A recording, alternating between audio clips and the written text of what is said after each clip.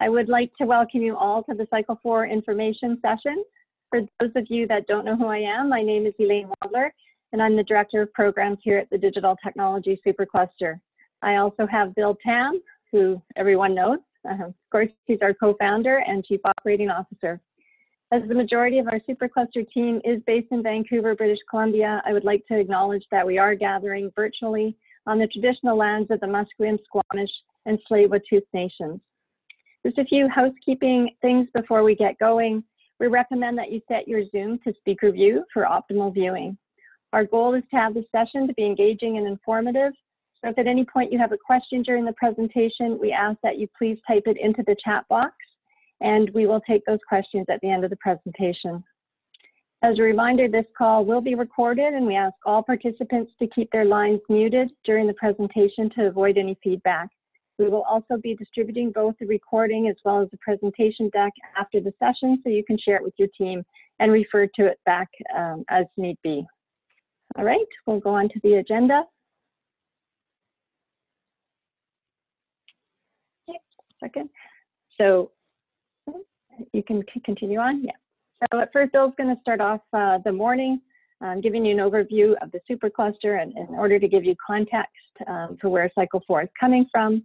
And then I will walk you through the highlights, the process, what will help you be successful in your proposals, and finally where you can get the support and resources that you will need as you put those proposals together.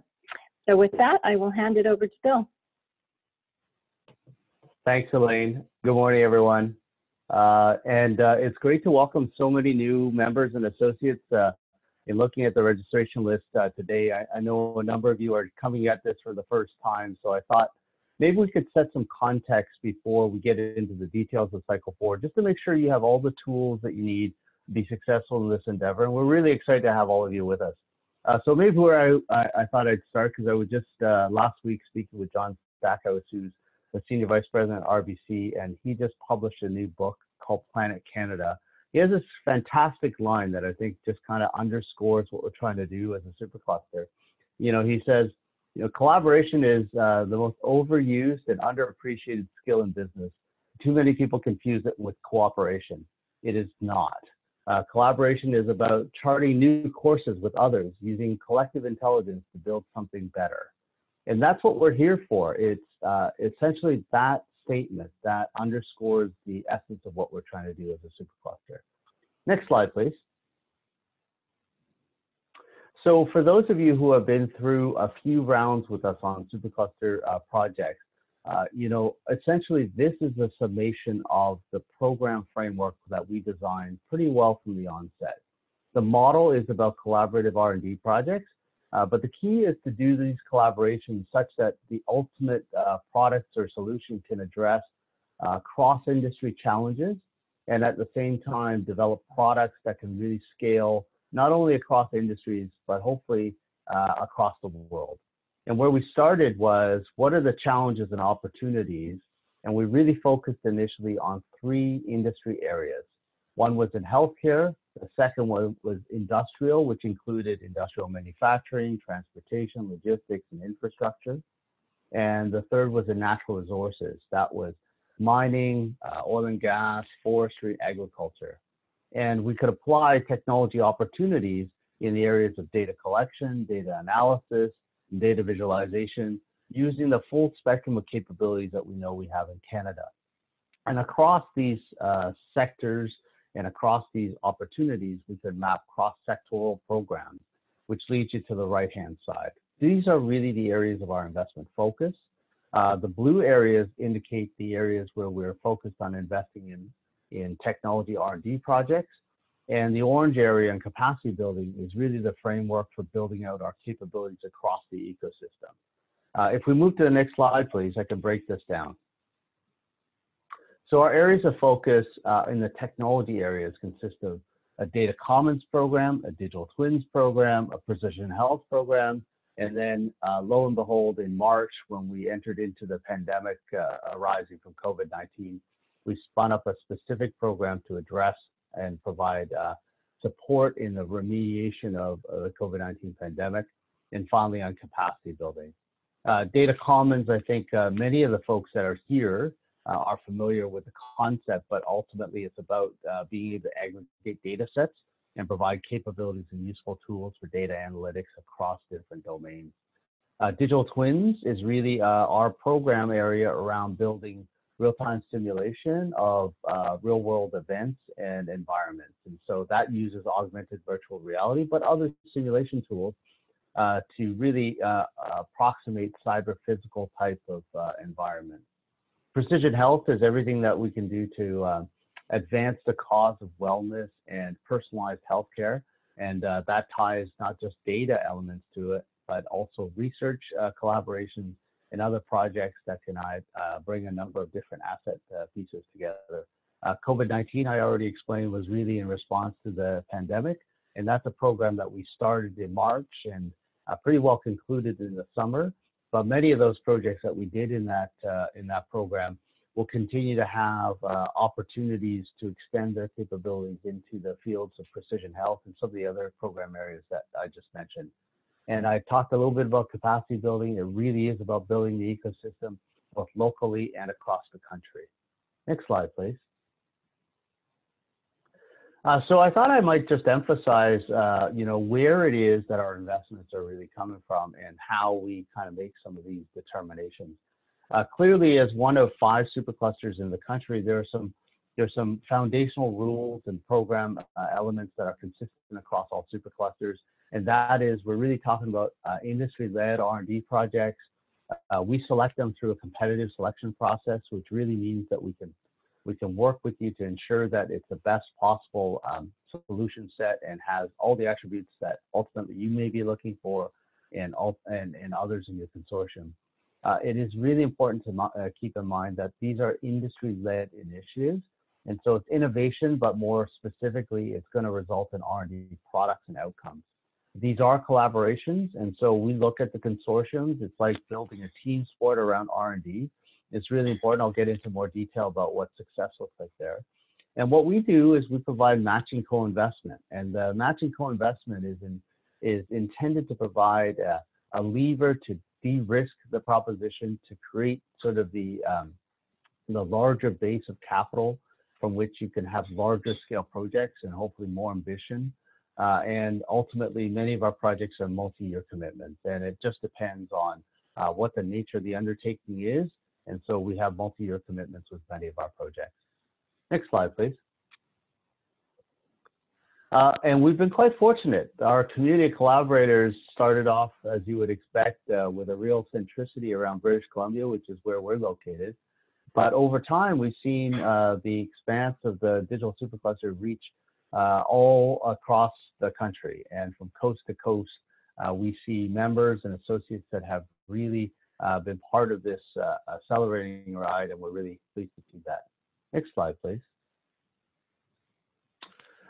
So as I get into our track record of investments, and again, I'll just remind everybody that if you have questions at any point, just type them into the chat window and we'll be sure to answer them in the Q&A portion at the end. But we have been at this now for a couple of years, and we've seen an accelerating rate of investments that we've been doing across the portfolio and program streams that I mentioned earlier. You know, our portfolio now is comprised of more than $200 million worth of projects. It's across more than 60 projects.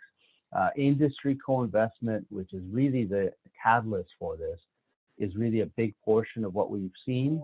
And there are now almost nearly 300 organizations that are collaborating across these projects. So it's really a testament, I think, to the model and how our community is really taking to it. Next slide, please. So one of the things that we're noticing is as we've gone through a couple of years of investments, that there are some themes that are emerging.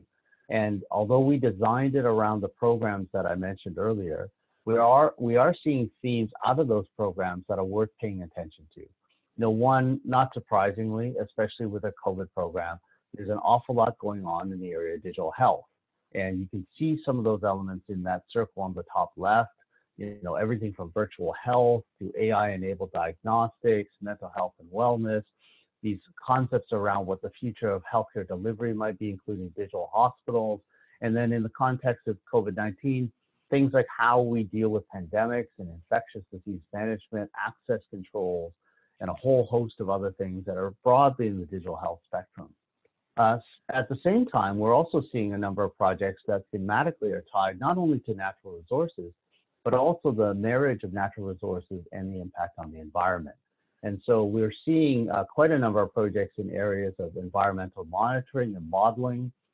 We're looking at things that deal with natural resource management, emergency response, food security, some of the supply chain elements related to each natural resources industry.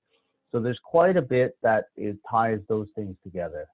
On the bottom left, you'll see in the digital transformation side, we're seeing digital transformation projects across multiple industry sectors, everything from smart fleets, robotics, learning factories or learning environments for simulated infrastructure, automated inspection and what can be done to kind of digitize that process. So there's quite a bit going on in digital transformation. And finally, we're seeing projects not only inside R&D projects, but also as part of our capacity building program around equipping the digital workforce. And that's everything from providing training and skills development on autonomous systems, applied AI, and a lot of it is really around familiarity on digital ventures. Some of it is spinning up new capabilities on that, but it really is around the literacy elements of what digital can mean for the workforce and the future economy. Next slide, please. And the reason why I highlighted those themes, I want to interconnect the themes I just mentioned with what we've seen to date on successful projects. And between the intersection of those two slides, hopefully that sets the context for what Elaine's going to present to you, which is what we're doing in the next cycle and call for projects. But now that we've done over 60 projects, what we're seeing as sort of the path to success for them is, like, first of all, the team. As you would in any of your organizations, it always comes down to not just the strategy that you're pursuing, but the team that you put around it to execute on it. So assembling the right consortium across organizations to execute on what you're seeking to do. The second area is clarity of the product. So the R&D outcome is really important. So this is really about knowing what it is that you're trying to build. And that comes through that collaborative exercise of everyone participating in a conversation that discovers something better that you wouldn't have been able to discover if you were just doing this on your own. And that clarity of outcome is really important in guiding the team and who does what in order to achieve that. The third area is successful projects have had the conversations about what the commercial arrangement needs to be amongst the consortium partners. In other words, as you pick the people on your team, you're predetermining who's contributing what, and when you actually finish the product and you finish the project, how you're going to share in the benefit.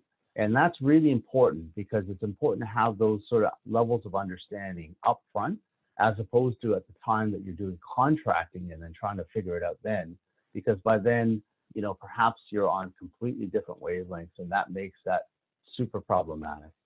The fourth area is just to understand IP and your data strategy. And what that means is that the players that are part of a consortium are bringing various assets and expertise, some of which may be in the form of intellectual property, how it is that you're going to protect what you have done, and yet bring that to the table so that the entire team can benefit from that. You're going to create new things, and then what are you going to do when the new thing is built?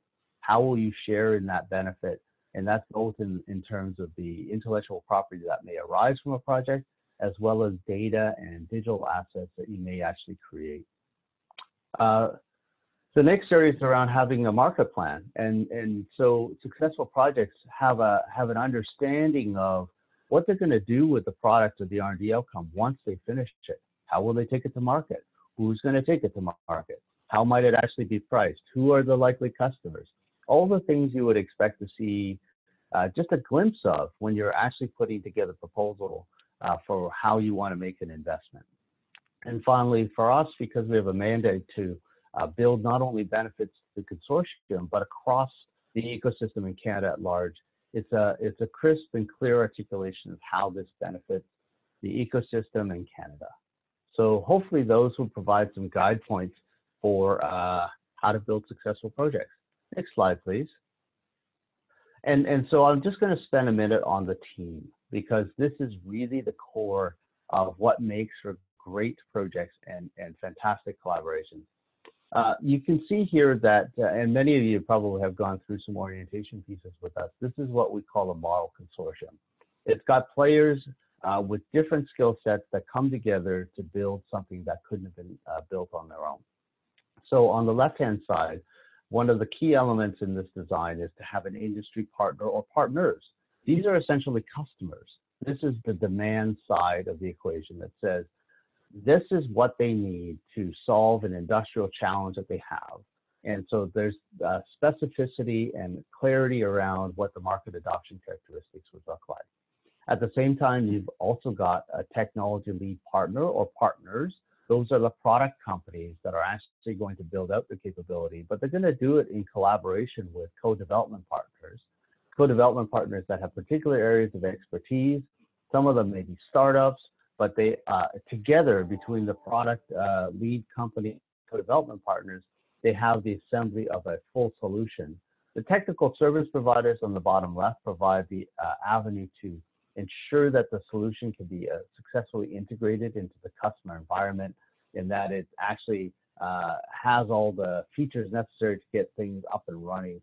Post-secondary research partners essentially provide sort of the forward-looking capability. It's a differentiator that we think is super important, because we will be able to commercialize sort of the research that's been happening in the university setting, but bringing it into context in terms of these projects, which will give ultimately a competitive advantage for the product that's being developed. And where we fit in is as a co-investor and hopefully as a facilitator for this collaboration to come together. And you can see on the right-hand side a few tips, you know, having a product lead partner, having committed customer adopters, having complementary expertise and clear expectations and contributions. And ultimately, the expectation is this kind of model is more than the sum of its parts. It really is something that can be multiplicative in terms of outcomes. Next slide, please. So on this one, hopefully I've given enough context, and now I'm going to turn it over to Elaine, who's going to share more details about the next call for projects. Thanks, Bill. Thanks for the great overview and the context. Bold, ambitious, impactful. That's how we want to describe Cycle 4 projects. And that's not just lip service. We want the projects in Cycle 4 to make a difference. So we want this funding to go towards solving complex and important projects. So think big. This is our largest technology leadership call to date. Our goal is to co-invest up to $30 million. And ideally, we'd like to fund 5 to 7 projects. So doing the math, we're looking to invest roughly $4 million or more per project. Now, this isn't prescriptive, but it does give you a sense of what we're aiming for. And to give you more context, we had some of the biggest projects in Cycle 3. The average Supercluster co-investment rate in that cycle was 2.1. So we're essentially looking to double our investment amount per project. So it is different. Now that doesn't mean, I know you're going to ask, it doesn't mean we aren't going to look at smaller projects, but if you are proposing something smaller, we encourage you to think beyond that initial concept. Where can you take it? Is there another partner out there that if they were to join the consortium, it could take it to the next level? So we can help make those introductions and connections. We aren't stating a minimum, but we really want to fund big, bold, ambitious, and impactful projects. The good news is that we are accepting submissions on a continuous intake or rolling basis, so there are no deadlines. We want quality submissions, and bigger projects tend to be more complex. So we don't want you to have to rush through certain sections in order to meet a deadline. You can take the time to hammer out the details up front. That being said, it is a finite funding envelope, and so obviously the strongest applications that come around first will have the highest chances of success, but we will be reviewing on a regular cadence. Next slide.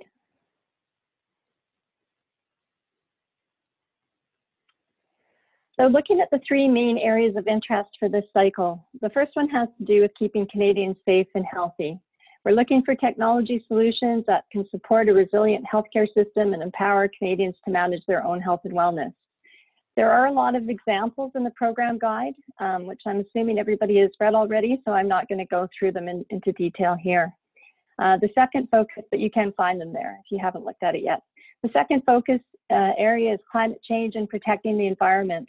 We're looking for technology solutions that help us protect the planet, enable us to best manage our natural resources, ensure food security, and reduce emissions. And then finally, accelerating digital transformations. So looking at tech solutions that can support the digitization to help companies grow and increase profitability. You could think about, you could be digitizing traditional sectors like mining and forestry, providing digital solutions that can help them modernize and compete globally, or developing technologies that will help companies transition to this new online economy that we've been hurled into. Next slide. So now into the details around eligibility. As per the case with all our tech leadership projects, there has to be a minimum of 3 organizations participating, and they all must be contributing in a meaningful way. It has to include at least 1 post-secondary institution and at least 1 small or mid-sized enterprise.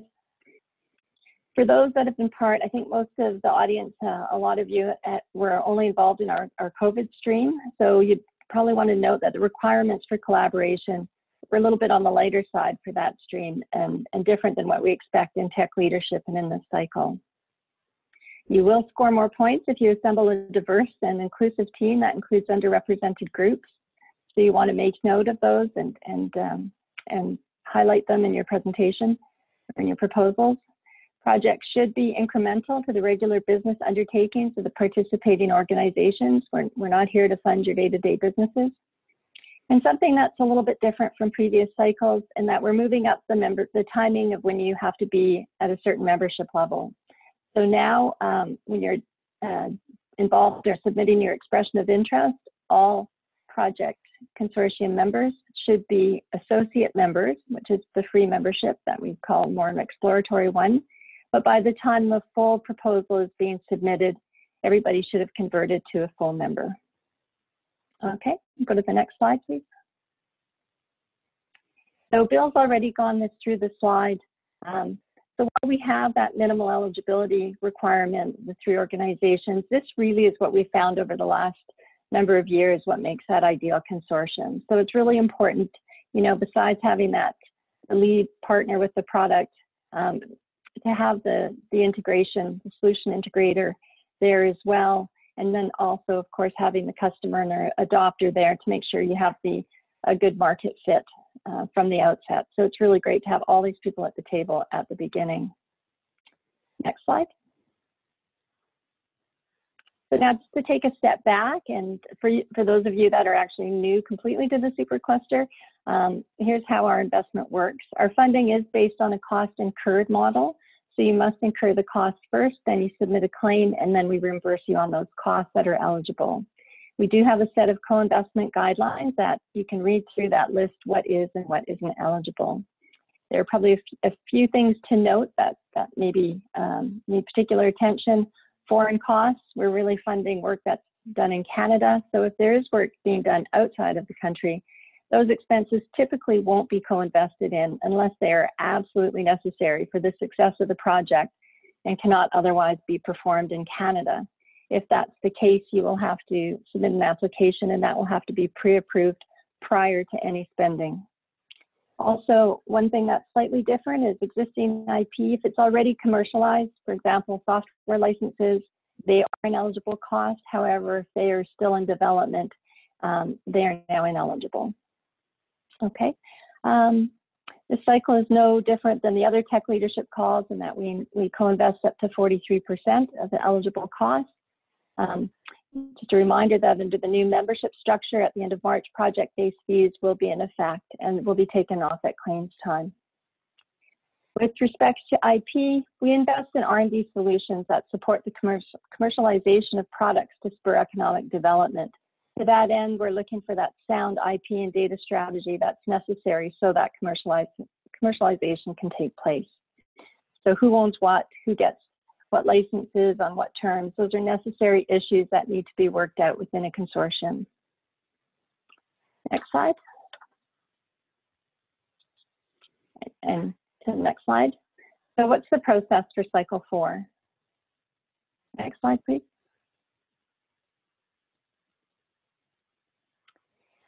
So it really is a two-step process, despite there being 3 boxes on this slide. This time, we're asking you to register. Oh, you can go back to the slide before.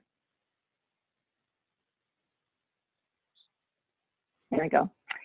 When you register your interest, we're going to ask you at a high level what problem you're solving. Oh, you can flip back again to the 3 boxes. That's good. We'll be there for a minute. When you register, so we're asking you what problem you're solving at a high level. What's your solution? If you have a team put together, and if so, who are they? And how big is the project? There are a couple of reasons for this stage, and the first is to ensure that you're on the right track, so as not to waste anybody's time, but it also helps us see what's cooking in the pipeline and if there's any matchmaking to be done. If all is on the right track, then you'll be invited to submit an expression of interest, or EOI. It's the project lead that submits the EOI on behalf of the consortium. At this stage, you may be asked to present or at least provide more information. And we'll be evaluating the fit, the eligibility, and the potential for success. A successful EOI will then give you an invitation to submit a full project proposal, or FPP. This time it's submitted by the entire consortium, project consortium, and again, you may be asked to present. Although if you've written a strong and clear proposal, you may just need to answer questions and answers from the evaluation committee. The evaluation committee is a group of independent and external experts. They make a recommendation, but the final decision is made by the Digital Supercluster. A big change from previous calls is at the FPP stage, there's a much greater focus on IP and budget and commercialization, but particularly in IP, you know, it's probably one of the higher risk areas when contracting not to be successful. So we really want you to have these hard conversations ahead of time and figure out, you know, who owns what and have that all fleshed out, as we mentioned before, prior to contracting. All right, next slide. The evaluation criteria, this is the same criteria that we've used for every cycle and the COVID program as well. There's nothing new here. There's a lot of details in the program guide, so I won't go through them, but obviously we're looking for a very strong team, strong consortiums with world-class capabilities and added value through cooperation. We're looking for proposals with high degree of innovation and achievability. Commercial impact, very important, delivering commercial outcomes. So we really want to see what that business model looks like and what the return of investment is. And then ecosystem impact. Are we advancing research, scaling up SMEs? What new jobs are resulting? Next slide. And just as a note, the sample templates for both the expression of interest and the full project proposal are available on the website, so you can see what the applications look like ahead of time. Now, I've mentioned a few things throughout the presentation, but I thought it was worth making a point to outline differences from past programs, so you're clear if you've only had experience, let's say, with COVID or other tech leadership programs. For those that have only been involved in the COVID stream, this cycle has bigger consortiums. There are more organizations, and certain types of organizations are required, so the eligibility is different and projects are larger. If successful, the master project agreement isn't just between the lead and the supercluster, but it's a multi-party agreement that's signed by everyone. And of course, there is the fixed co-investment rate. With COVID, we had flexibility around industry matching levels, but here we have a set co-investment rate of 43%. So again, it's very much industry-led for tech leadership in this cycle. And foreground IP is listed on the IP registry, which it wasn't for COVID. Continue to the next part of the slide. Differences from cycle 3 tech leadership, we are looking for larger projects. The membership timing, as I mentioned before, shifts so that you are full members at the time the full project proposal is submitted. We are providing much more support working with teams in the development of their proposal. And this is something we incorporated with the COVID projects and was really well received. So we will work with you along the way to ensure that all aspects of the proposal are strong before submitting. And to that end, there is very much an increased focus on what that commercial plan is, how the IP plan is going to pan out, and budget within the proposal. Okay, so definitely getting clarity on these things up front will increase your chances of success. Next slide.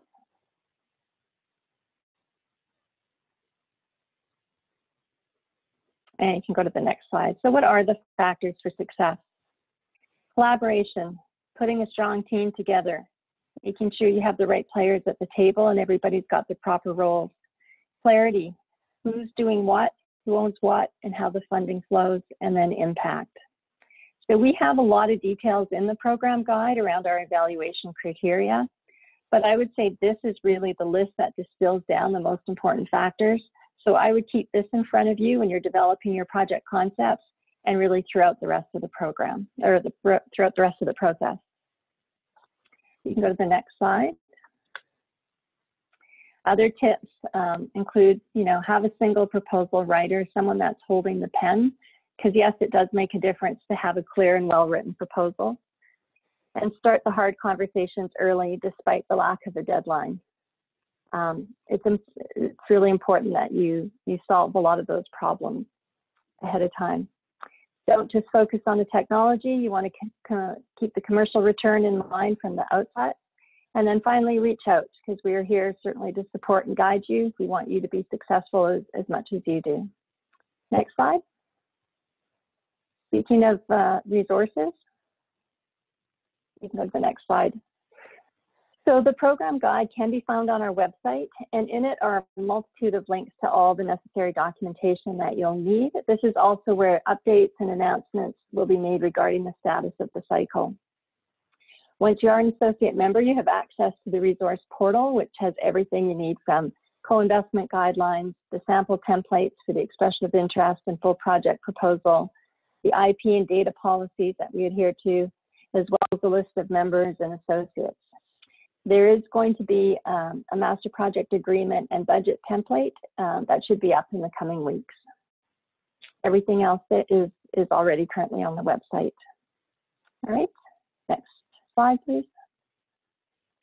We will also be offering a number of workshops and webinars over the next couple of months to help you with all kinds of things, whether it's creating and working within our budget template, helping to figure out the IP plan, how to create successful collaboration, as well as ideation and networking workshops.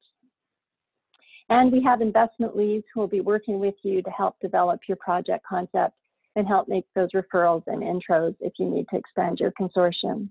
So please don't hesitate to reach out for clarity and guidance as you formulate your plans. Next slide. So really the next steps, review the program guide in detail, start to connect with other members and talk about some ideas, do some brainstorming, and then formulate your project concept and register your interest. So with that, we look forward to seeing your ideas, and I will open it up to questions and answers. Next slide. So Elaine, we have quite a number of questions that are on the chat. Right. I wonder, Annika, if you wouldn't mind moderating that, and you could just start us from the top and make sure that we keep track of all the questions that have come up. Okay, and we do have some other people, I believe, that are online who may join in to answer some questions. Well, so the first question is, what is the acceptable range for budget and multi-year timelines?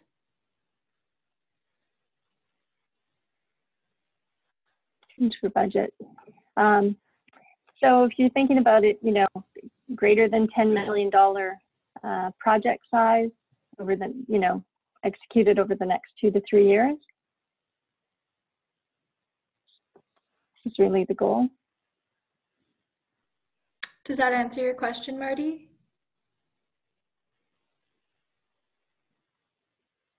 Oh, I think you might be on mute, sorry. I'm a little confused because I thought you were talking about 4 million plus for each project, and you just mentioned greater than 10 million. So yes, I was talking, the 4 million refers to the digital supercluster portion. And if we're investing 43%, that means the total project cost would be greater than 10 million. Right. Okay. So, and by the way, in the RI form online, it asks for us to submit a budget number. Is that the total project, or is that the piece that the that would include the supercluster contribution? That would be the total project cost. Right. So you don't have to worry about that yet. Yeah. Well, for the RI, don't we need to get the RI in quickly? Yes, you can. Sorry, you cut out a little bit. But for the RI, you can look at total project cost, and then of course, I mean, you're going to want to be thinking about the supercluster contribution for your own budgeting purposes. Yes.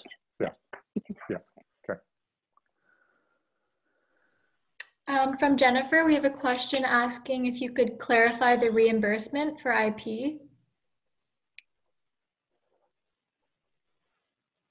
Looking for the question. Bill, do you see it? Reimbursement for IP? Not sure I understand the question. Yes, I believe Jennifer's asking the question because, Elaine, in your presentation, you talked about IP that was brought into the consortium and how there was some cost elements about what would be reimbursed in that. And I think maybe that's pertaining to the question on that.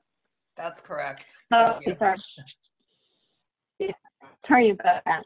There is something that we call DCCs, and basically it's looking at costs that may be, and software costs is, or software licenses is a good example of that. So if you have a software license that's in development that you'll be using as part of the project, but there's no way to sort of realize what the fair market value of that or how to cost it out, it will be ineligible.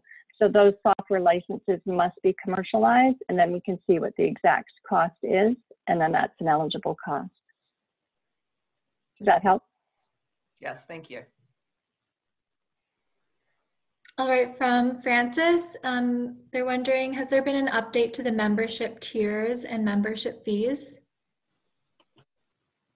Okay, thanks for that question, Francis. Good to have you on the call, by the way. There is some information we sent out back in, I think, April. You'll also find it on our website. There is, under the members section, sorry, in the join section, there's information pertaining to the member rates and fees. So in April of this year, we shifted all the member fees so that there's no longer program management fees, but rather there's a membership fee for many regular members. It's $5,000 a year. And then there is a project-based fee, which is a percentage of the project, the eligible cost as you submit claims. So that was the change that we made earlier this year to make it easier for SMEs and startups and many others to participate in the Supercluster. Does that answer your question, Francis? Yeah, thanks, Bill. And that's in the membership portal or outside of that wall? I just posted it into the chat. Oh, great, thank you. So Bill, there's quite a few questions about matchmaking and the sort of events or workshops that will be centered around that. Okay, let me take those ones all together. We have a lot. We have now over 800 members and associates in the Supercluster. So whereas in the past it was really interesting. It's sort of the span of a few hundred that we could actually do a lot of personalized matchmaking. Now it's a completely different exercise for sure. So here's what we have planned. We're going to do some ideation workshops coming up in November. We're going to follow the themes that Elaine had mentioned. We're just trying to get the dates sorted. But what we're going to do in this new virtual experience is have opportunities for people to kind of talk a little bit about their business and what you guys are involved in, the areas of interest. And our hope is that that will spawn some familiarity with one another that you can help to build your consortium. Separate from that, our member directory is going to be enhanced with a bit more richness. We're just working on the release of that, which should come out in the next couple of weeks. But when you go to it today, you can kind of get a sense of who else is in the membership and areas of expertise or whatnot. Our hope is that we'll be able to publish a bit more information about each of your organizations, and especially those that are participating in projects today. So you'll be able to kind of screen out the ones who maybe have had some experience in working in superclusters. As I mentioned, we have now over 280 organizations that have been part of the existing project portfolio. Some of them will be good partners for you in that endeavor. And then the third thing I'll offer up is that, you know, as we go through individual project one-on-one sort of sessions, we'll identify ones that you might want to meet with or speak with. We'll make some introductions as we go along the way. And so you can see that there's a bit of tiering here. We're going to try to do some mass networking. We'll try to do some sort of online searches for the kind of capabilities you're looking for. And then ultimately, as you formulate your you know, your project idea or concept, you know, we'll do our best to determine which other partners you might want to be in contact with. I hope that helps answer that question. Thanks, Bill. We also had a question asking if individual members should register their interest or should they create a consortium before registering? Elaine, do you want to take that You one? know, yeah, you don't have to have obviously the full consortium at the time you register interest, but you should have a sense of the kind of members and the partners that you will need to solve those problems. But you know, you can continue and we'll help you along that. We can guide you with that. We'll invite you to EOI when we feel that you're ready, and so we can help you work with that to get to that point. Yeah. So One really, thing I might add to that, Elaine. Sorry, Elaine. One thing I might just add to that is that there is an area on the member resource portal which is around ideation, and so if you want to make use of that to find partners, that might be a tool to do that. If you log into that, you can kind of post sort of the concept that you're thinking of and invite others to weigh in on that. You might discover there are others that want to pursue the particular research area or the R&D project area that you're interested in. Great, thank you both.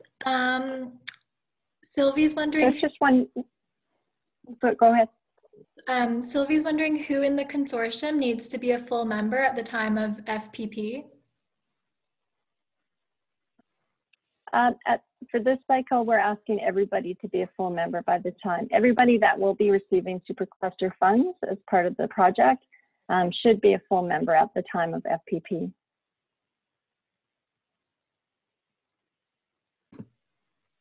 Great, thanks, Elaine. Mark is wondering, what are the typical timelines? The Supercluster is looking for these 10 million projects. Is it over 3 years? So we expect execution over the next 2-3 years. Obviously, that's flexible. I mean, we're hoping that projects proposals will be developed and we'll be awarding those in sort of the first quarter of the new year, and then contracting after that and execution. Thank you. There was a question on what the likely timing between RI and the EOI will be. I think it really depends. It depends how much thought has gone into it. You know, we just so we'll work with you. I mean, I think it's good to do some thinking before you register your interest, and maybe have some discussions with others first. But then, you know, again, we'll help you through that process. So it's really going to depend on how much work needs to be done to pull something together. But you know, some people may be ready for it now. They've been thinking about it. So it will vary. Connor is wondering, is there somewhere appropriate to publish, here are the resources we have and the kind of projects we're open to? Maybe Bill, do you want to answer that? I want to make sure I understand the question a bit, Connor. So the resources, do you mean resources as in how to prepare your project, or resources in other ways? Can you unmute your line and make sure I understand what you mean? Sure. Can you hear me? Yes. Yep. Great. So essentially, we have a lot of pre-existing intellectual property targeted towards a different market. We make smartwatches for consumers. The health angle is very interesting to our company. We currently can't market like health devices. We market wellness devices, right? So we're sitting here with a portfolio of IP, an R&D team, working on consumer projects. But we're looking for what else can we do outside of the consumer space. So I'm just trying to figure out, where do we publish saying, look, here's the tech that we already have. Here's the resources that we have from an R&D perspective. Here's the kinds of budgets that we can afford to put into a project. We don't have a project idea, though. We just have a lot of resources. Now I understand. Okay, so good question, Connor. I think but certainly one thing we can do is, connect with me, and maybe there's more I can put on your specific description of your company. So when people come to yours, there's a little bit more flavoring. I think the second area where we've got it is we could probably put up, as I said, the ideation hub might be a place where you can kind of put up some of those capabilities and see if that sparks interest in what others can do with that. I think ultimately what you're talking about is the richness of building truly a robust member marketplace. We're not there yet, but it's a good impetus for us to kind of think in the future about how we can make it so that people have a bit more transparency about what others are interested in, what they contribute to a project, above and beyond sort of corporate, description or key capabilities, which is what's there now. So let's take the first two steps, Connor, and then we'll work on the third one in the future release. Cool. Really appreciate it. Okay, thanks. I think those are the final questions we have. If anyone, Sylvie's wondering, can public research organizations receive co-investment? Let me take that one. Thanks for that question, Sylvie. And I think sometimes we make an assumption that folks are familiar with the co-investment model, but it's worth spending a bit of time on this. So the design of the Supercluster program, our co-investment must go towards private sector industry players and partners. We've had post-secondary research, universities, hospitals, government agencies as part of various projects along the way. And typically what happens is that we cannot invest in them directly. We cannot provide reimbursement to them directly, but the other participants in the projects may be able to flow dollars through their reimbursements to those entities. And so that's how post-secondary research institutions operate. So in the context of membership and what Elaine was mentioning earlier, we're seeking member organizations to be full members when they submit the FDP. We're really talking about the industry players who are going to receive direct funds from the Supercluster. Hope that answers your question.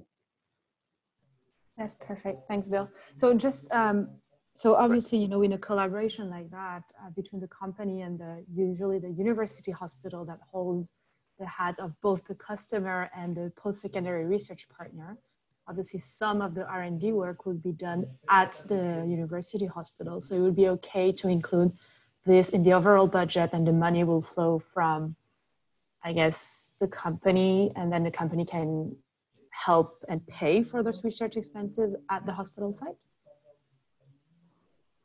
So maybe I'll ask Elaine or Karen, if you're on the line, if one of you can answer Sylvie's question there.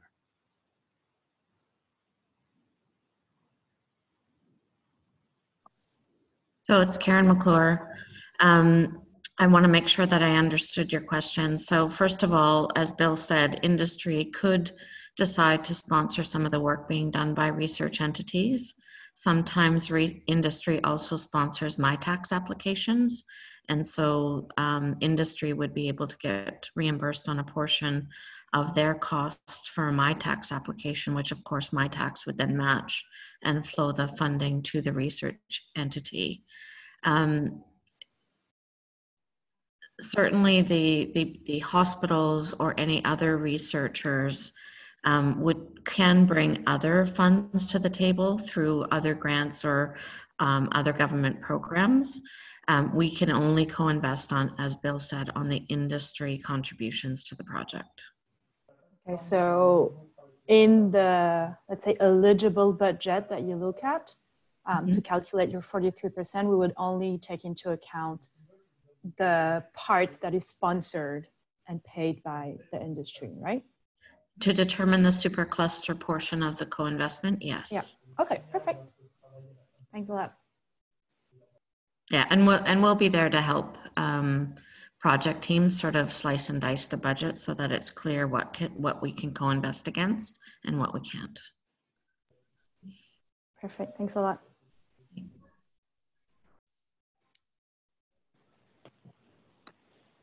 Do we have any? Annika, do we have any other questions?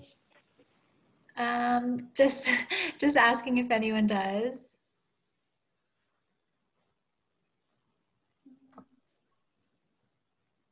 If not, if you come across any. Okay, if not. Sorry, Annika, we seem to be overlapping. We're thinking on the same wavelength. So maybe I can just close with a couple of words then. And we're really excited to have such a broad spectrum of participants that are anxious and eager to be part of this next call for projects. As you can see, as we've kind of mapped a trajectory, one of the reasons why we want bigger and bolder projects is because I think we're ready for it. I think the community at large can build the consortiums and the ambition that we've been seeking, and we're really excited about what you guys might bring to the table. As far as thanking Elaine and the entire programs team for all the work that they've put into getting this launched, and I know that they're going to run the support resources necessary to make this next call for projects a big success. So on behalf of everyone at Supercluster team, I just want to thank everyone for participating in today's session. And as Elaine had mentioned, we will remain available to you guys as you go through your various thought processes, and there'll be more information upcoming about workshops in the upcoming weeks. Thanks again, everyone. Thank you.